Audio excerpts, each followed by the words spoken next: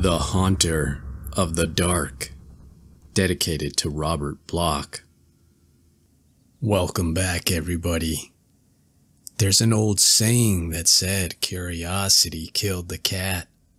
Well, in this tale, you'll find out what curiosity really does. Sit back, clear your mind, and enjoy this dark story. I have seen the dark universe yawning, where the black planets roll without aim, where they roll in their horror unheeded, without knowledge or luster or name. Nemesis. Cautious investigators will hesitate to challenge the common belief that Robert Blake was killed by lightning, or by some profound nervous shock derived from an electrical discharge. It is true that the window he faced was unbroken, but nature has shown herself capable of many freakish performances. The expression on his face may easily have arisen from some obscure muscular source unrelated to anything he saw, while the entries in his diary are clearly the result of a fantastic imagination, aroused by certain local superstitions and by certain old matters he had uncovered. As for the anomalous conditions at the deserted church on Federal Hill, the shrewd analyst is not slow in attributing them to some charlatanry, conscious or unconscious, with at least some of which Blake was secretly connected. For after all, the victim was a writer and painter, wholly devoted to the field of myth, dream, terror, and superstition, and avid in his quest for scenes and effects of a bizarre, spectral sort. His early stay in the city, a visit to a strange old man, as deeply given to occult and forbidden lore as he, had ended amidst death and flame, and it must have been some morbid instinct which drew him back from his home in Milwaukee. He may have known of the old stories despite his statements to the contrary in the diary, and his death may have nipped in the bud some stupendous hoax destined to have a literary reflection. Among those, however, who have examined and correlated all this evidence, there remain several who cling to less rational and commonplace theories.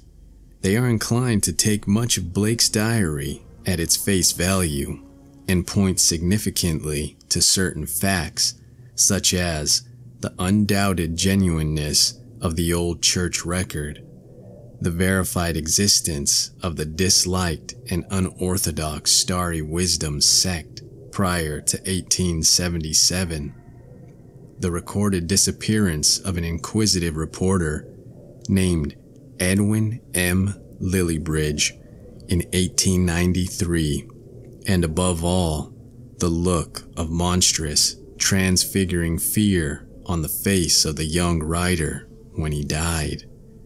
It was one of these believers who, moved to fanatical extremes, threw into the bay and curiously angled stone and its strangely adorned metal box found in the old church steeple, the black, windowless steeple, and not the tower where Blake's diary said those things originally were.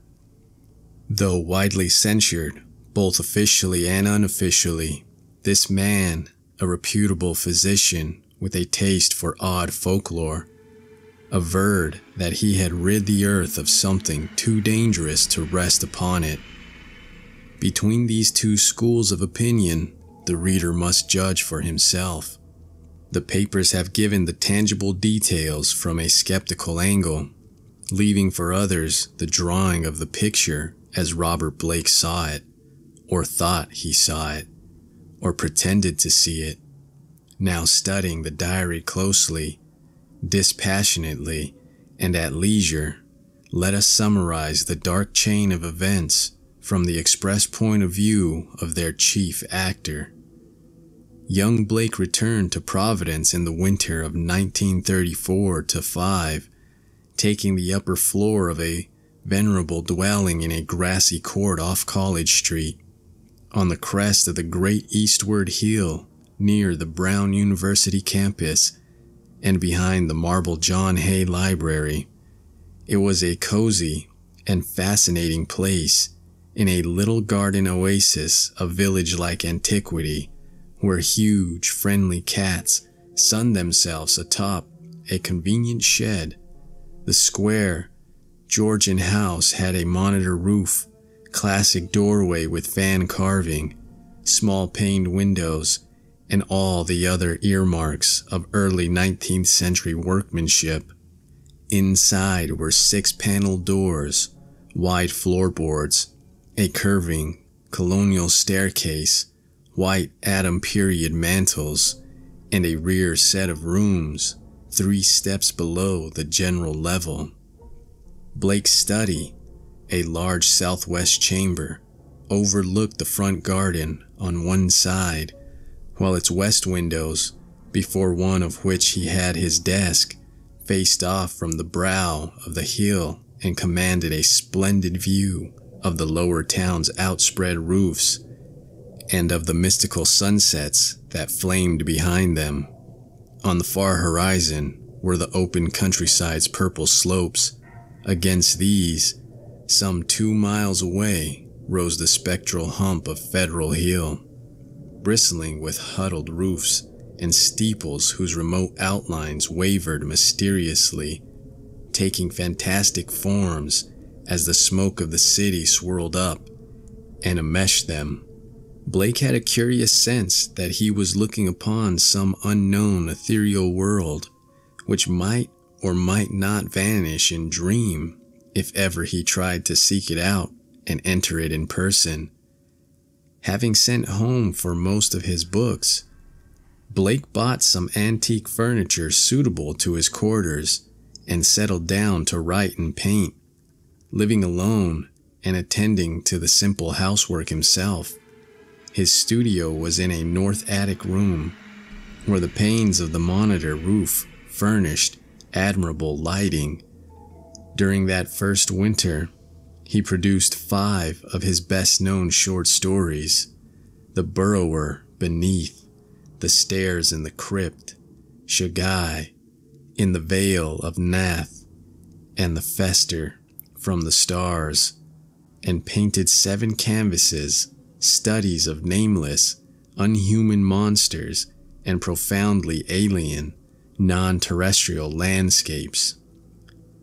At sunset, he would often sit at his desk and gaze dreamily off at the outspread west, the dark towers of Memorial Hall just below, the Georgian courthouse belfry, the lofty pinnacles of the downtown section, and that shimmering, spire-crowned mound in the distance whose unknown streets and labyrinthine gables so potently provoked his fancy.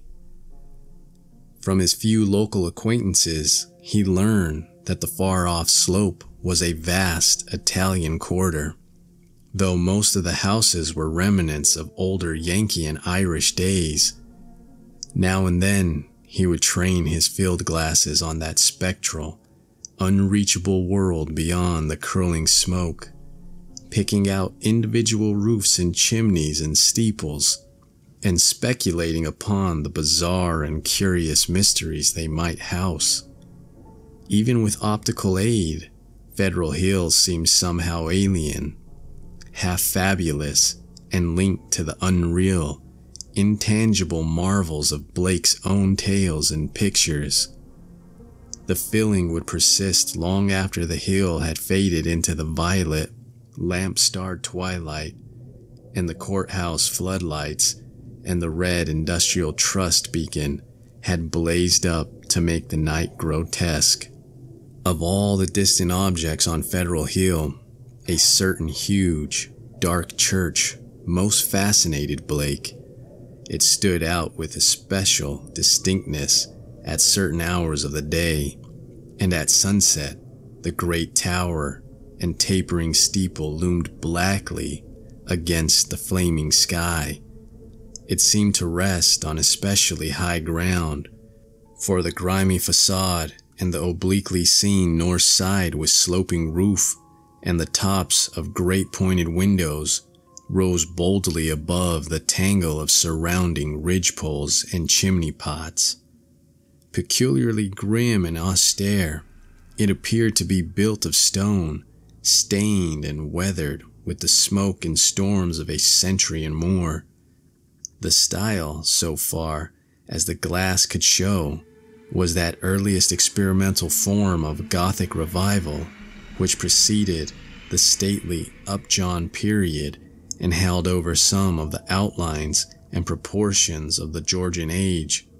Perhaps it was reared around 1810 or 1815. As months passed, Blake watched the far-off, forbidding structure with an oddly mounting interest. Since the vast windows were never lighted, he knew that it must be vacant. The longer he watched, the more his imagination worked, till at length he began to fancy curious things. He believed that a vague, singular aura of desolation hovered over the place, so that even the pigeons and swallows shunned its smoky eaves. Around other towers and belfries, his glass would reveal great flocks of birds, but here they never rested. At least, that is what he thought, and set down in his diary. He pointed the place out to several friends, but none of them had even been on Federal Hill or possessed the faintest notion of what the church was or had been. In the spring, a deep restlessness gripped Blake.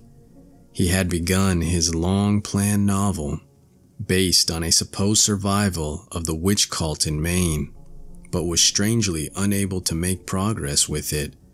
More and more he would sit at his westward window and gaze at the distant hill and the black, frowning steeples shunned by the birds. When the delicate leaves came out on the garden boughs, the world was filled with a new beauty, but Blake's restlessness was merely increased. It was then that he first thought of crossing the city and climbing bodily up that fabulous slope into the smoke-wreathed world of dream. Late in April, just before the aeon-shadowed Walpurgis time, Blake made his first trip into the unknown, plodding through the endless downtown streets, the bleak, decayed squares beyond. He came finally upon the ascending avenue of century-worn steps, sagging Doric porches, and blear-paned cupolas which he felt must lead up to the long, known, unreachable world beyond the mists. There were dingy blue and white street signs, which meant nothing to him, and presently he noted the strange, dark faces of the drifting crowds and the foreign signs over curious shops in brown, decade-weathered buildings. Nowhere could he find any of the objects he had seen from afar, so that once more he half fancied that the Federal Hill of that distant view was a dream world, never to be trod by living human feet. Now and then a battered church facade or crumbling spire came in sight, but never the blackened pile that he sought. When he asked a shopkeeper about a great stone church, the man smiled and shook his head, though he spoke English freely. As Blake climbed higher, the region seemed stranger and stranger, with bewildering mazes of brooding brown alleys leading eternally off to the south. He crossed 2 or 3 broad avenues, and once thought he glimpsed a familiar tower. Again, he asked a merchant about the massive church of stone, and this time he could have sworn that the plea of ignorance was feigned. The dark man's face had a look of fear which he tried to hide, and Blake saw him make a curious sign with his right hand. Then suddenly, a black spire stood out against the cloudy sky on his left. Above the tiers of brown roofs lining the tangled southerly alleys. Blake knew at once what it was and plunged toward it through the squalid, unpaved lanes that climbed from the avenue. Twice he lost his way, but he somehow dared not ask any of the patriarchs or housewives who sat on their doorsteps, or any of the children who shouted and played in the mud of the shadowy lanes. At last, he saw the tower plain against the southwest, and a huge stone bulk rose darkly at the end of an alley. Presently, he stood in a wind-swept open square, quaintly cobblestoned, with a high bank wall on the farther side. This was the end of his quest, for upon the wide, iron-railed, weed-grown plateau which the wall supported, a separate, lesser world raised fully 6 feet above the surrounding streets, there stood a grim, Titan bulk whose identity, despite Blake's new perspective, was beyond dispute. The vacant church was in a state of great decrepitude. Some of the high stone buttresses had fallen, and several delicate finials lay half lost among the brown, neglected weeds and grasses. The sooty Gothic windows were largely unbroken, though many of the stone mullions were missing.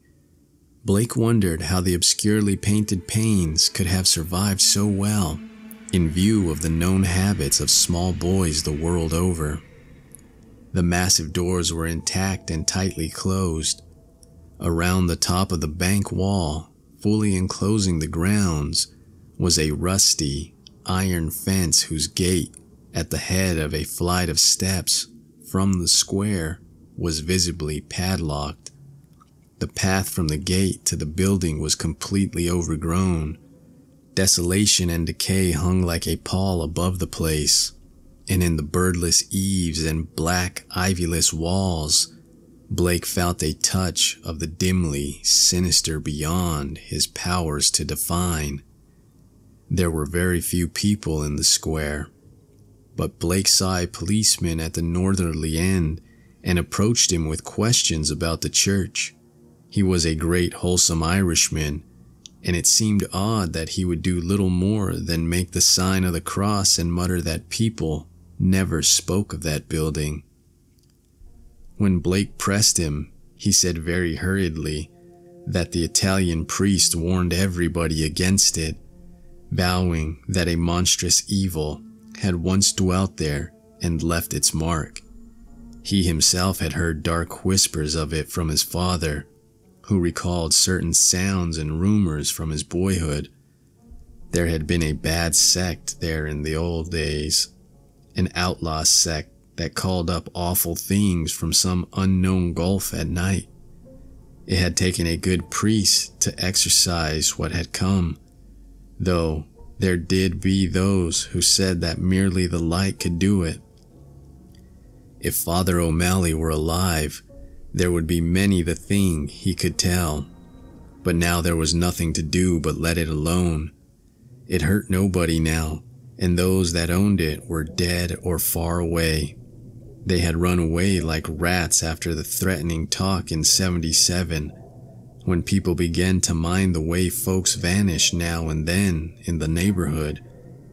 Someday the city would step in and take the property for lack of heirs, but little good would come of anybody's touching it. Better it be left alone for the years to topple, lest things be stirred that ought to rest forever in their black abyss.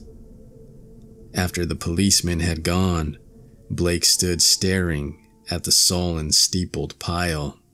It excited him to find that the structure seemed as sinister to others as to him, and he wondered what grain of truth might lie behind the old tales the blue coat had repeated.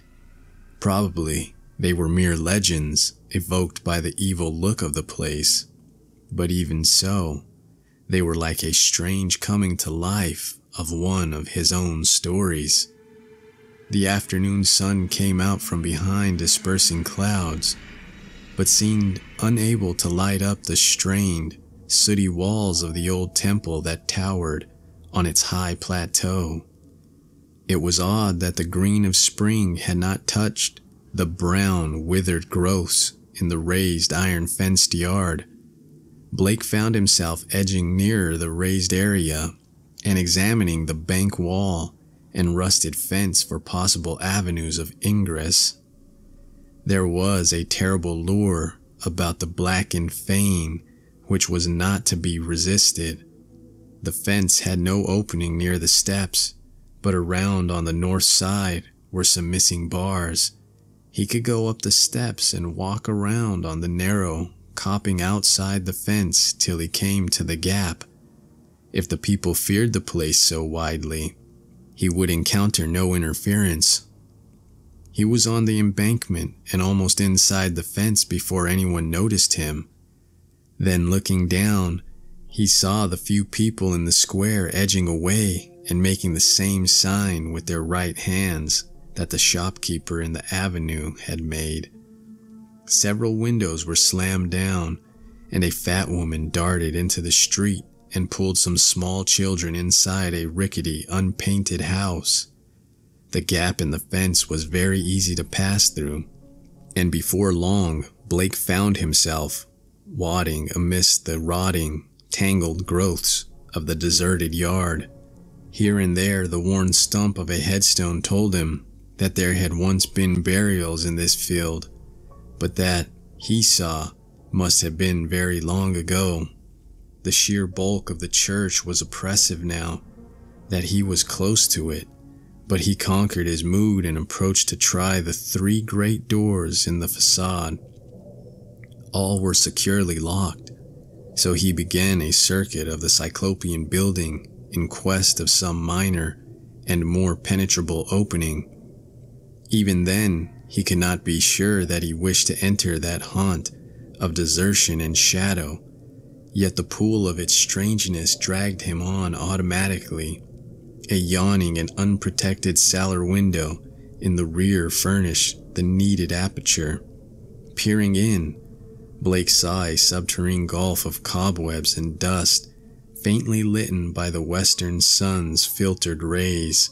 Debris, old barrels, and ruined boxes and furniture of numerous sorts met his eye, though over everything lay a shroud of dust which softened all sharp outlines. The rusted remains of a hot air furnace showed that the building had been used and kept in shape as late as mid-Victorian times. Acting almost without conscious initiative, Blake crawled through the window and let himself down to the dust-carpeted and debris-strewn concrete floor. The vaulted cellar was a vast one, without partitions, and in a corner, far to the right, amid dense shadows, he saw a black archway, evidently leading upstairs. He felt a peculiar sense of oppression at being actually within the great spectral building, but kept it in check as he cautiously scouted about, finding a still intact barrel amid the dust and rolling it over to the open window to provide for his exit. Then, bracing himself, he crossed the wide cobweb-festooned space toward the arch, half choked with the omnipresent dust and covered with ghostly gossamer fibers. He reached and began to climb the worn stone steps which rose into the darkness. He had no light, but groped carefully with his hands. After a sharp turn, he felt a closed door ahead, and a little fumbling revealed its ancient latch. It opened inward, and beyond it he saw a dimly illumined corridor, lined with worm-eaten paneling. Once on the ground floor, Blake began exploring in a rapid fashion. All the inner doors were unlocked, so that he freely passed from room to room. The colossal nave was an almost eldritch place, with its drifts and mountains of dust over box pews, altar, hourglass pulpit, and sounding board. and its titanic ropes of cobweb stretching among the pointed arches of the gallery and entwining the clustered Gothic columns. Over all this hushed desolation played a hideous leaden light as the declining afternoon sun sent its rays through the strange, half-blackened panes of the great aspidal windows. The paintings on those windows were so obscured by soot that Blake could scarcely decipher what they had represented, but from the little he could make out, he did not like them. The designs were largely conventional, and his knowledge of obscure symbolism told him much concerning some of the ancient patterns. The few saints depicted bore expressions distinctly open to criticism, while one of the windows seemed to show merely a dark space with spirals of curious luminosity scattered about in it.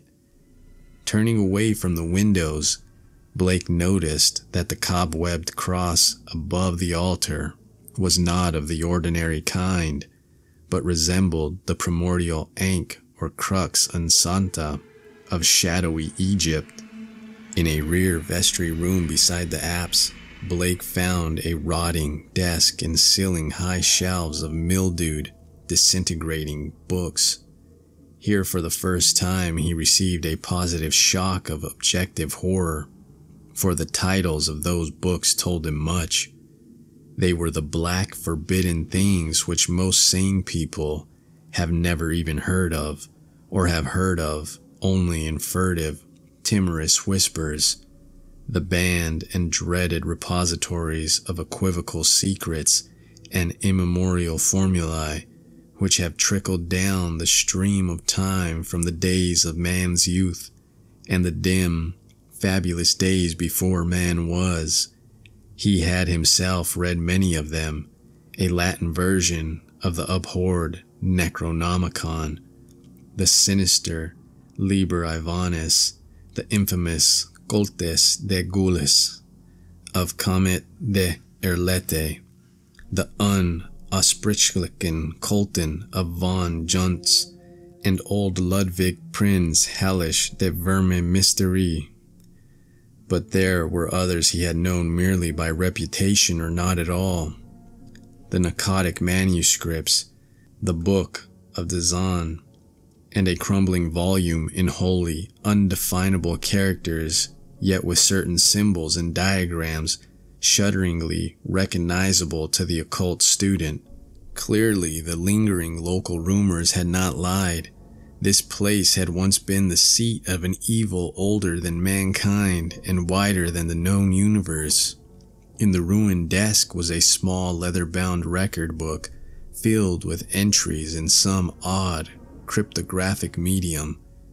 The manuscript writing consisted of the common traditional symbols used today in astronomy and anciently in alchemy, astrology, and other dubious arts, the devices of the sun, moon, planets, aspects, and zodiacal signs, here massed in solid pages of text with divisions and paragraphings suggesting that each symbol answered to some alphabetical letter.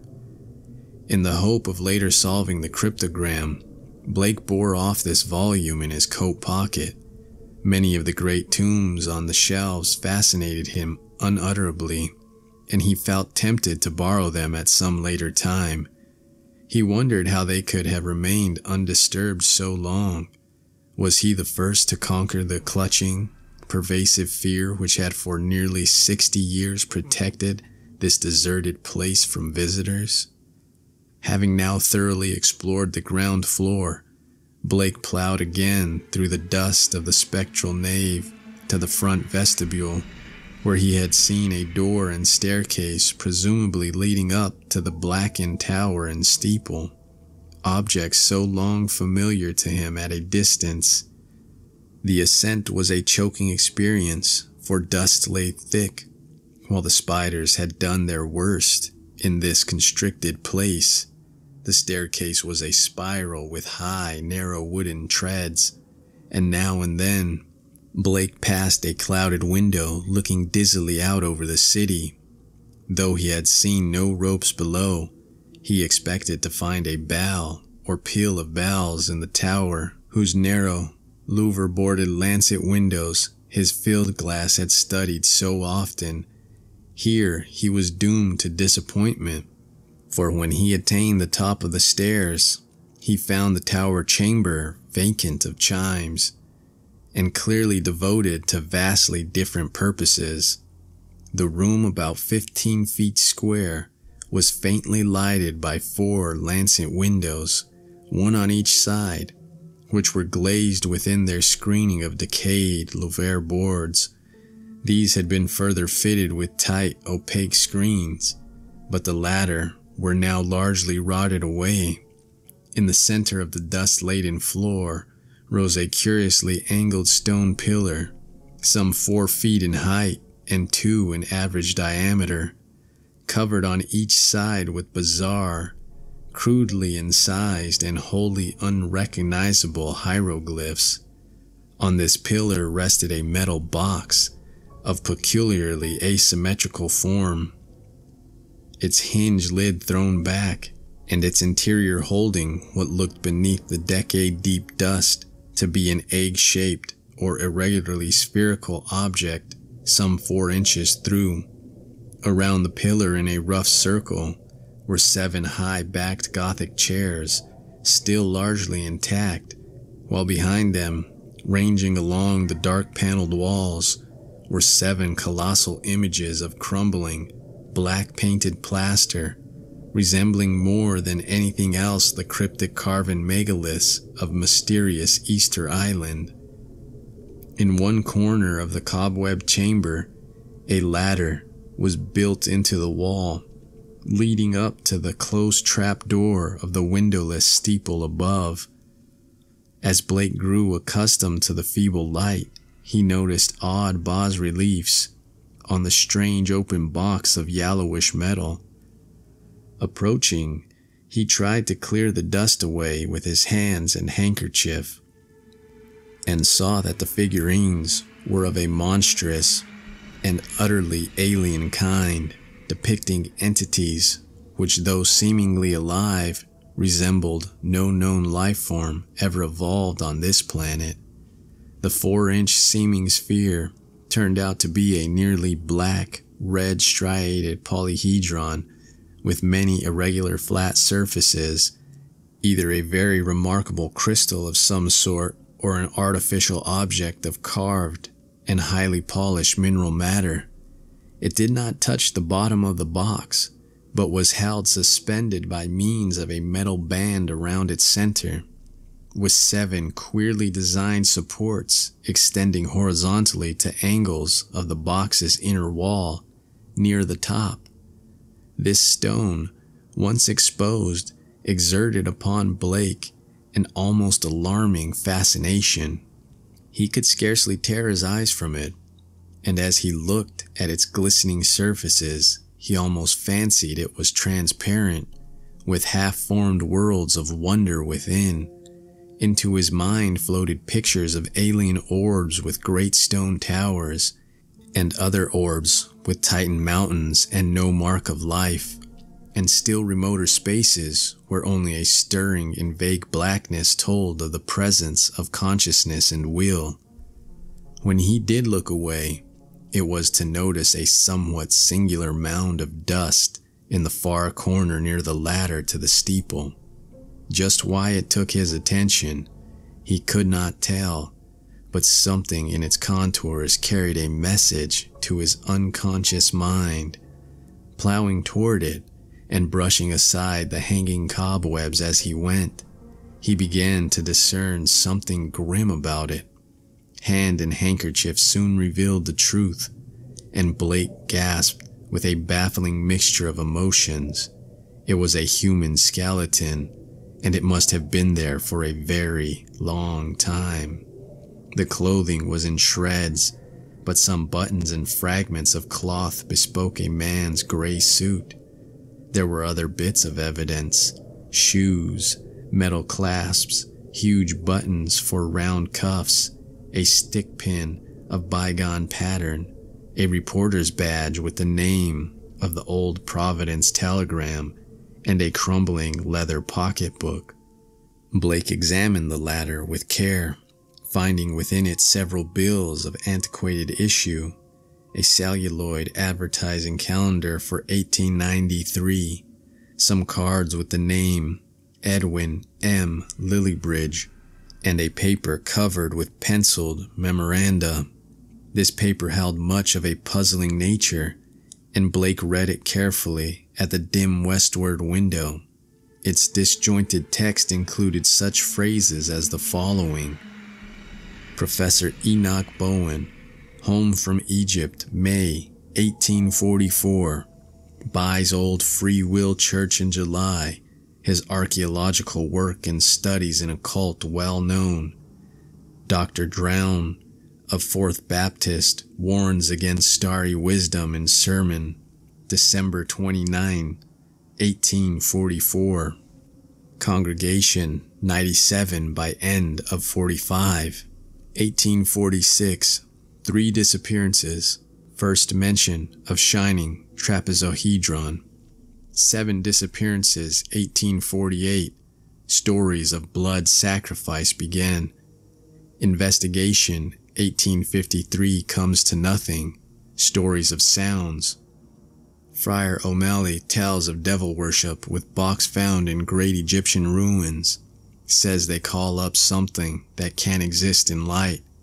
Flees a little light and banished by strong light. Then has to be summoned again.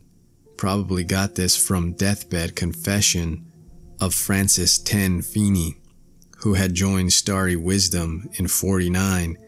These people say the shining trapezohedron shows them heaven and other worlds, and that the haunter of the dark tells them secrets in some way. Story of Orrin B. Eddy, 1857. They call it up by gazing at the crystal and have a secret language of their own. 200 or more in congregation, 1863, exclusive of men at front. Irish boys mob church in 1869 after Patrick Reagan's disappearance. Veiled article in J. March 1472, but people don't talk about it. 6 disappearances 1876. Secret committee calls on Mayor Doyle. Action promised February 1877. Church closes in April. Gang, Federal Hill Boys, threaten doctor and vestryman in May. 181 persons leave city before end of 77. Mention no names. Ghost stories begin around 1880. Try to ascertain truth of report that no human being has entered church since 1877. Ask Lanigan for photograph of place taken 1851. Restoring the paper to the pocketbook and placing the latter in his coat, Blake turned to look down at the skeleton in the dust. The implication of the notes were clear, and there could be no doubt but that this man had come to the deserted edifice 42 years before in quest of a newspaper sensation which no one else had been bold enough to attempt. Perhaps no one else had known of his plan. Who could tell? But he had never returned to his paper. Had some bravely suppressed fear risen to overcome him and bring on sudden heart failure? Blake stooped over the gleaming bones and noticed their peculiar state. Some of them were badly scattered, and a few seemed oddly dissolved at the ends. Others were strangely yellowed, with vague suggestions of charring. This charring extended to some of the fragments of clothing.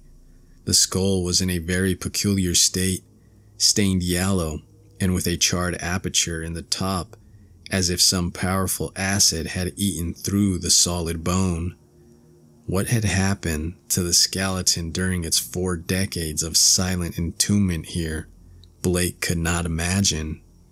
Before he realized it, he was looking at the stone again and letting its curious influence call up a nebulous pageantry in his mind. He saw processions of robed, hooded figures whose outlines were not human, and looked on endless leagues of desert lined with carved sky reaching monoliths. He saw towers and walls in nighted depths under the sea, and vortices of space where wisps of black mist floated before thin shimmerings of cold purple haze. And beyond all else, he glimpsed an infinite gulf of darkness where solid and semi-solid forms were known only by their windy stirrings, and cloudy patterns of force seem to superimpose order on chaos and hold forth a key to all the paradoxes and arcana of the worlds we know.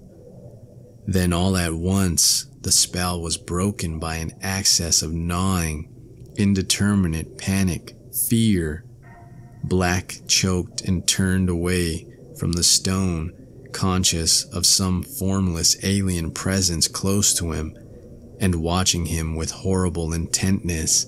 He felt entangled with something which was not in the stone, but which had looked through it at him, something which would ceaselessly follow him with a cognition that was not physical sight.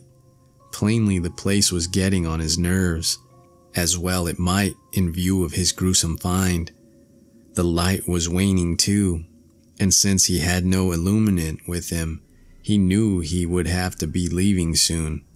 It was then, in the gathering twilight, that he thought he saw a faint trace of luminosity in the crazily angled stone. He had tried to look away from it, but some obscure compulsion drew his eyes back. Was there a subtle phosphorescence of radioactivity about the thing? What was it in the dead man's notes had said concerning a shining trapezohedron? What, anyway, was this abandoned layer of cosmic evil? What had been done here, and what might still be lurking in the bird-shunned shadows? It seems now as if an elusive touch of fetor had risen somewhere close by, though its source was not apparent. Blake seized the cover of the long open box and snapped it down. It moved easily on its alien hinges and closed completely over the unmistakably glowing stone. At the sharp click of that closing, a soft stirring sound seemed to come from the steeple's eternal blackness overhead. Beyond the trap door, rats without question, the only living things to reveal their presence in this accursed pile since he had entered it, and yet that stirring in the steeple frightened him horribly, so that he plunged almost wildly down the spiral stairs, across the ghoulish nave, into the vaulted basement, out amidst the gathering dusk of the deserted square, and down through the teeming, fear-haunted alleys and avenues of Federal Hill, toward the sane central streets and the home-like brick sidewalks of the college district. During the days which followed, Blake told no one of his expedition. Instead, he read much in certain books, examined long years of newspaper files downtown, and worked feverishly at the cryptogram in that leather volume from the cobwebbed vestry room. The cipher, he soon saw, was no simple one, and after a long period of endeavor, he felt sure that its language could not be English, Latin, Greek, French, Spanish, Italian, or German. Evidently, he would have to draw upon the deepest wells of his strange erudition.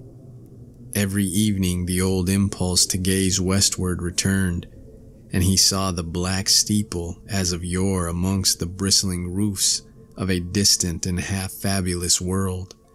But now it held a fresh note of terror for him. He knew the heritage of evil lore it masked, and with the knowledge his vision ran riot in queer new ways. The birds of spring were returning, and as he watched their sunset flights, he fancied they avoided the gaunt lone spire as never before.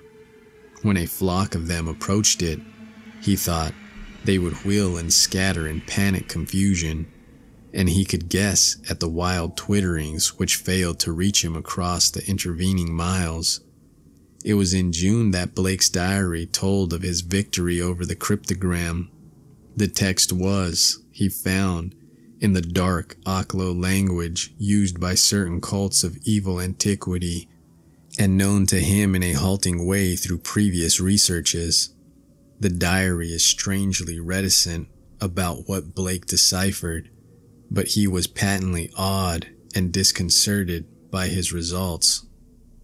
There are references to a haunter of the dark, awaked by gazing into the shining trapezohedron, and insane conjectures about the black gulfs of chaos from which it was called. The being is spoken of as holding all knowledge and demanding monstrous sacrifices. Some of Blake's entries show fear lest the thing, which he seemed to regard as summoned, stalk abroad, though he adds that the streetlights form a bulwark which cannot be crossed. Of the shining trapezohedron he speaks often, calling it a window on all time and space, and tracing its history from the days it was fashioned on dark Yuggoth, before ever the old ones brought it to earth. It was treasured and placed in its curious box by the crinoid things of Antarctica, salvaged from their ruins by the serpent men of Alucia, and peered at aeons later in Lemuria by the first human beings. It crossed strange lands and stranger seas, and sank with Atlantis before a Minoan fisher meshed it in his net and sold it to swarthy merchants from Narrated Chem. The pharaoh Neferim-Ka built around it a temple with a windowless crypt, and did that which caused his name to be stricken from all monuments and records. Then it slept in the ruins of that evil fane which the priests and the new pharaoh destroyed, till the delver's spade once more brought it forth to curse mankind. Early in July, the newspapers oddly supplement Blake's entries, though in so brief and casual a way that only the diary has called general attention to their contribution. It appears that a new fear had been growing on Federal Hill since a stranger had entered the dreaded church. The Italians whispered of unaccustomed stirrings and bumpings and scrapings in the dark, windowless steeple, and called on their priests to banish an entity which haunted their dreams. Something, they said, was constantly watching at a door to see if it were dark enough to venture forth. Press items mentioned the long-standing local superstitions, but failed to shed much light on the earlier background of the horror. It was obvious that the young reporters of today are no antiquarians. In writing of these things in his diary, Blake expresses a curious kind of remorse, and talks of the duty of bearing the shining trapezohedron and of banishing what he had evoked by letting daylight into the hideous, jutting spire.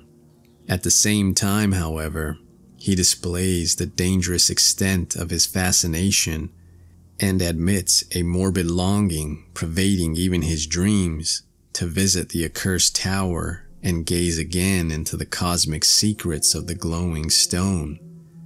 Then something in the journal on the morning of July 17 threw the diarist into a veritable fever of horror. It was only a variant of the other half-humorous items about the Federal Hill restlessness, but to Blake it was somehow very terrible indeed. In the night, a thunderstorm had put the city's lighting system out of commission for a full hour, and in that black interval the Italians had nearly gone mad with fright. Those living near the dreaded church had sworn that the thing in the steeple had taken advantage of the street lamp's absence and gone down into the body of the church, flopping and bumping around in a viscous, altogether dreadful way. Toward the last, it had bumped up to the tower, where there were sounds of the shattering of glass. It could go wherever the darkness reached, but light would always send it fleeing. When the current blazed on again, there had been a shocking commotion in the tower, for even the feeble light trickling through the grim blackened, louver-boarded windows was too much for the thing. It had bumped and slithered up into its tenebrous steeple just in time, for a long dose of light would have sent it back into the abyss whence the crazy stranger had called it. During the dark hour, praying crowds had clustered round the church in the rain, with lighted candles and lamps, somehow shielded with folded paper and umbrellas. A guard of light to save the city from the nightmare that stalks in darkness. Once those nearest the church declared, the outer door had rattled hideously. But even this was not the worst. That evening in the bulletin, Blake read of what the reporters had found. Aroused at last to the whimsical news value of the scare, a pair of them had defied the frantic crowds of Italians and crawled into the church through the cellar window after trying the doors in vain. They found the dust of the vestibule and of the spectral nave plowed up in a singular way, with bits of rotted cushions and satin pew linings scattered curiously around. There was a bad odor everywhere, and here and there were bits of yellow stain and patches of what looked like charring.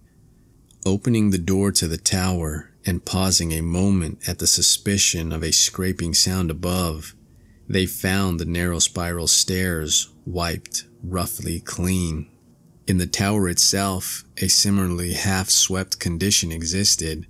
They spoke of the heptagonal stone pillar, the overturned Gothic chairs, and the bizarre plaster images, though strangely enough the metal box and the old mutilated skeleton were not mentioned.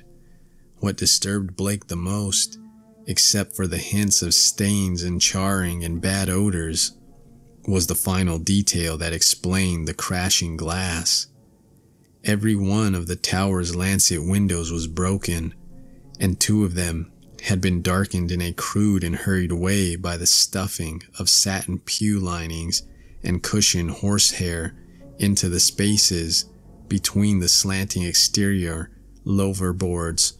More satin fragments and bunches of horsehair lay scattered around the newly swept floor, as if someone had been interrupted in the act of restoring the tower to the absolute blackness of its tightly curtained days. Yellowish stains and charred patches were found on the ladder to the windowless spire, but when a reporter climbed up, opened the horizontally sliding trapdoor, and shot a feeble flashlight beam into the black and strangely fetid space, he saw nothing but darkness and a heterogeneous litter of shapeless fragments near the aperture. The verdict, of course, was charlatanry.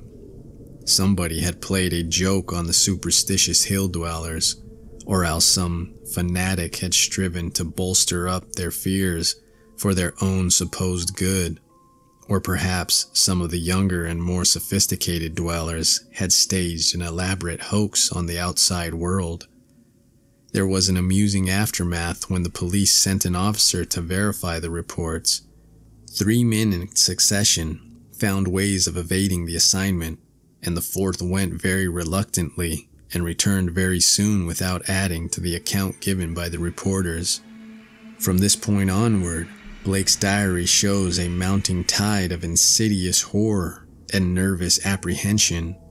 He upbraids himself for not doing something and speculates widely on the consequences of another electrical breakdown.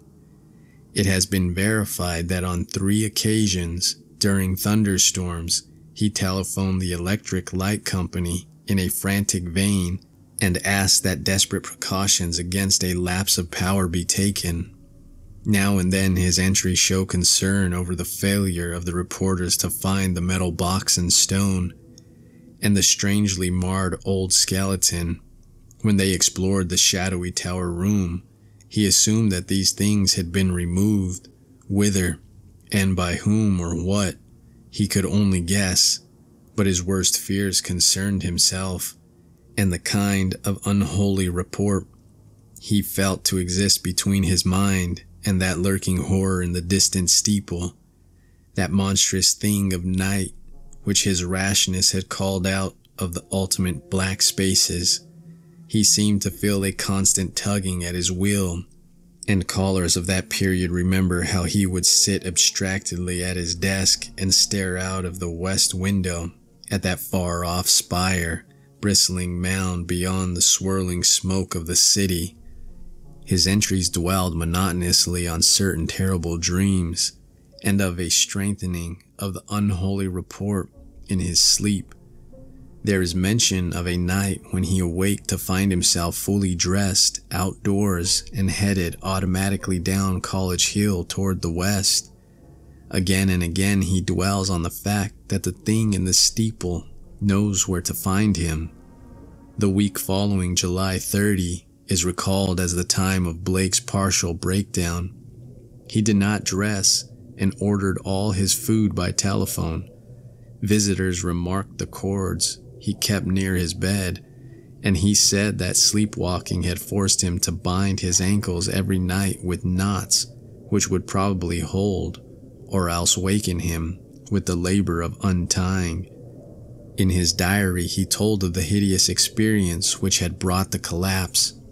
After retiring on the night of the 30th, he had suddenly found himself groping about in an almost black space. All he could see were short, faint, horizontal streaks of bluish light, but he could smell an overpowering fetor and hear a curious jumble of soft, furtive sounds above him. Whenever he moved, he stumbled over something, and at each noise there would come a sort of answering sound from above, a vague stirring mixed with the cautious sliding of wood on wood. Once his groping hands encountered a pillar of stone with a vacant top, whilst later he found himself clutching the rungs of a ladder built into the wall and fumbling his uncertain way upward towards some region of intenser stench where a hot, searing blast beat down against him. Before his eyes a kaleidoscopic range of phantasmal images played, all of them dissolving at intervals into the picture of a vast, unplumbed abyss of night wherein whirled suns and worlds of an even profounder blackness. He thought of the ancient legends of ultimate chaos, at whose center sprawls the blind idiot god, Azathoth, lord of all things, encircled by his flopping horde of mindless and amorphous dancers, and lulled by the thin, monotonous piping of a demonic flute held in nameless paws. Then a sharp report from the outer world broke through his stupor and roused him to the unutterable horror of his position. What it was he never knew. Perhaps it was some belated peal from the fireworks heard all summer on Federal Hill as the dwellers hailed their various patron saints, or the saints of their native villages in Italy. In any event, he shrieked aloud, dropped frantically from the ladder, and stumbled blindly across the obstructed floor of the almost lightless chamber that encompassed him. He knew instantly where he was and plunged recklessly down the narrow spiral staircase, tripping and bruising himself at every turn. There was a nightmare flight through a vast cobwebbed nave whose ghostly arches reached up to realms of leering shadow, a sightless scramble through a littered basement, a climb to regions of air and streetlights outside, and a mad racing down a spectral hill of gibbering gables, across a grim, silent city of tall black towers, and up the steep eastward precipice to his own ancient door. On regaining consciousness in the morning, he found himself lying on his study floor, fully dressed. Dirt and cobwebs covered him, and every inch of his body seemed sore and bruised. When he faced the mirror, he saw that his hair was badly scorched, while a trace of strange, evil odor seemed to cling to his outer clothing. It was then that his nerves broke down. Thereafter, lounging exhaustedly about in a dressing gown, he did little but stare from his west window, shiver at the threat of thunder, and make wild entries in his diary. The great storm broke just before midnight on August 8th. Lightning struck repeatedly in all parts of the city, and 2 remarkable fireballs were reported. The rain was torrential, while a constant fusillade of thunder brought sleeplessness to thousands. Blake was utterly frantic in his fear for the lighting system, and tried to telephone the company around 1 a.m., though by that time service had been temporarily cut off in the interest of safety. He recorded everything in his diary. The large, nervous, and often undecipherable hieroglyphs telling their own story of growing frenzy and despair, and of entries scrawled blindly in the dark. He had to keep the house dark in order to see out the window, and it appears that most of his time was spent at his desk, peering anxiously through the rain across the glistening miles of downtown roofs at the constellation of distant lights marking Federal Hill. Now and then he would fumblingly make an entry in his diary, so that detached phrases such as, "The lights must not go," "It knows where I am," "I must destroy it," and "It is calling to me, but perhaps it means no injury this time," are found scattered down 2 of the pages. Then the lights went out all over the city. It happened at 2:12 a.m., according to Powerhouse Records, but Blake's diary gives no indication of the time. The entry is merely, "Lights out, God help me." On Federal Hill there were watchers as anxious as he, and rain-soaked knots of men parade the square and alleys around the evil church with umbrella-shaded candles, electric flashlights, oil lanterns, crucifixes, and obscure charms of the many sorts common to southern Italy. They blessed each flash of lightning and made cryptical signs of fear with their right hands when a turn in the storm caused the flashes to lessen and finally to cease altogether. A rising wind blew out most of the candles, so that the scene grew threateningly dark. Someone roused Father Merluzzo of Spirito Santo Church, and he hastened to the dismal square to pronounce whatever helpful syllables he could. Of the restless and curious sounds in the blackened tower, there could be no doubt whatever. For what happened at 2:35, we have the testimony of the priest, a young, intelligent, and well-educated person, of Patrolman William J. Monahan of the Central Station, an officer of the highest reliability who had paused at that part of his beat to inspect the crowd, and of most of the 78 men who had gathered around the church's high bank wall, especially those in the square where the eastward facade was visible. Of course, there was nothing which can be proved as being outside the order of nature. The possible causes of such an event are many. No one can speak with certainty of the obscure chemical processes arising in a vast, ancient, ill-aired, and long-deserted building of heterogeneous content. Mephitic vapors, spontaneous combustion, pressure of gases born of long decay, any one of numberless phenomena might be responsible. And then, of course, the factor of conscious charlatanry can by no means be excluded. The thing was really quite simple in itself, and covered less than 3 minutes of actual time. Father Merluzzo, always a precise man, looked at his watch repeatedly. It started with a definite swelling of the dull fumbling sounds inside the black tower. There had for some time been a vague exhalation of strange evil odors from the church, and this had now become emphatic and offensive. Then at last there was a sound of splintering wood, and a large heavy object crashed down in the yard beneath the frowning easterly facade. The tower was invisible now that the candles would not burn, but as the object neared the ground, the people knew that it was the smoke-grimed louver boarding of the tower's east window. Immediately afterward, an utterly unbearable fetor welled forth from the unseen heights, choking and sickening the trembling watchers, and almost prostrating those in the square. At the same time, the air trembled with a vibration as of flapping wings, and a sudden east-blowing wind, more violent than any previous blast, snatched off the hats and wrenched the dripping umbrellas of the crowd. Nothing definite could be seen in the candleless night, though some upward-looking spectators thought they glimpsed a great spreading blur of denser blackness against the inky sky, something like a formless cloud of smoke that shot with meteor-like speed toward the east. That was all.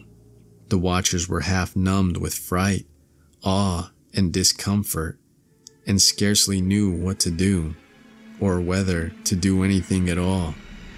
Not knowing what had happened, they did not relax their vigil, and a moment later they sent up a prayer as a sharp flash of belated lightning, followed by an ear-splitting crash of sound, rent the flooded heavens. Half an hour later the rain stopped, and in 15 minutes more the streetlight sprang on again, sending the weary, bedraggled watchers relievedly back to their homes. The next day's paper gave these matters minor mention in connection with the general storm reports.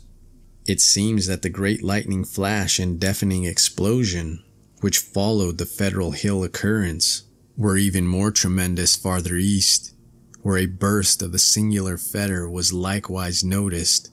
The phenomenon was most marked over College Hill, where the crash awaked all the sleeping inhabitants and led to a bewildered round of speculations.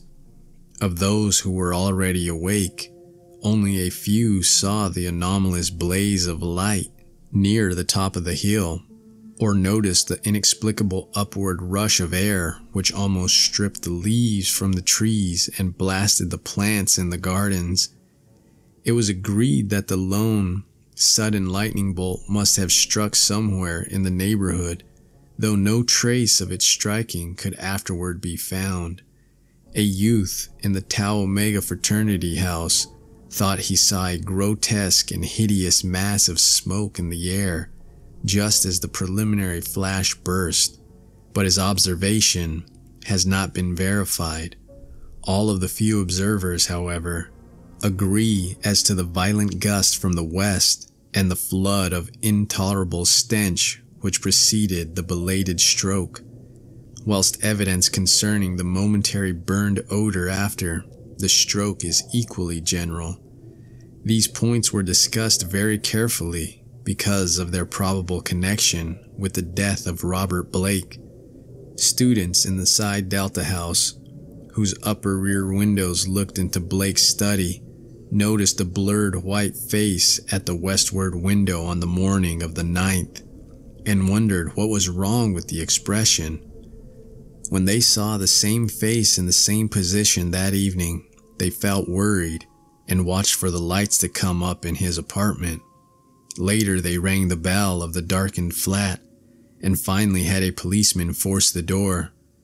The rigid body sat bolt upright at the desk by the window, and when the intruders saw the glassy bulging eyes and the marks of stark, convulsive fright on the twisted features, They turned away in sickened dismay. Shortly afterward, the coroner's physician made an examination and, despite the unbroken window, reported electrical shock or nervous tension induced by electrical discharge. As the cause of death, the hideous expression he ignored altogether, deeming it a not improbable result of the profound shock as experienced by a person of such abnormal imagination and unbalanced emotions. He deduced these latter qualities from the books, paintings, and manuscripts found in the apartment, and from the blindly scrawled entries in the diary on the desk. Blake had prolonged his frenzied jottings to the last, and the broken pointed pencil was found clutched in his spasmodically contracted right hand. The entries after the failure of the lights were highly disjointed and legible only in part. From them, certain investigators have drawn conclusions differing greatly from the materialistic official verdict, but such speculations have little chance for belief among the conservative. The case of these imaginative theorists has not been helped by the action of superstitious Dr. Dexter, who threw the curious box and angled stone, an object certainly self-luminous as seen in the black windowless steeple where it was found, into the deepest channel of Narragansett Bay. Excessive imagination and neurotic unbalance on Blake's part, aggravated by knowledge of the evil bygone cult whose startling traces he had uncovered, formed the dominant interpretation given those final frenzied jottings. These are the entries, or all that can be made of them. Lights still out. Must be 5 minutes now. Everything depends on lighting. Yadith, granite will keep up. Some influence seems beating through it. Rain and thunder and wind deafen. The thing is taking hold of my mind. Trouble with memory. I see things I never knew before. Other worlds and other galaxies. Dark. The lightning seems dark and the darkness seems light. It cannot be the real hill and church that I see in the pitch darkness. Must be retinal impressions left by flashes. Heaven grant the Italians are out with their candles if the lighting stops. What am I afraid of? It is not an avatar of Nyarlathotep, who in antique and shadowy Kem even took the form of man. I remember Yuggoth and more distant Shagai, and the ultimate void of the black planets. The long, winging flight through the void cannot cross the universe of light, recreated by the thoughts caught in the shining trapezohedron. Send it through the horrible abysses of radiance.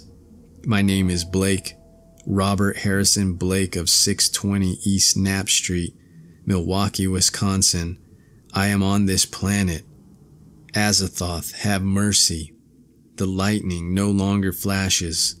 Horrible. I can see everything with a monstrous sense that is not sight. Light is dark and dark is light. Those people on the hill, guard, candles, and charms, their priest. Sense of distance gone. Far is near and near is far. No light, no glass. See that steeple, that tower window. Can hear Roderick Usher. Am mad or going mad. The thing is stirring and fumbling in the tower. I am it, and it is I. I want to get out. Must get out and unify the forces. It knows where I am. I am Robert Blake, but I see the tower in the dark. There is a monstrous odor, senses transfigured, boarding at the tower window, cracking and giving way. I see it, coming here. Hellwind, Titan blur, black wings, Yog Sothoth, save me. The three-lobed, burning eye.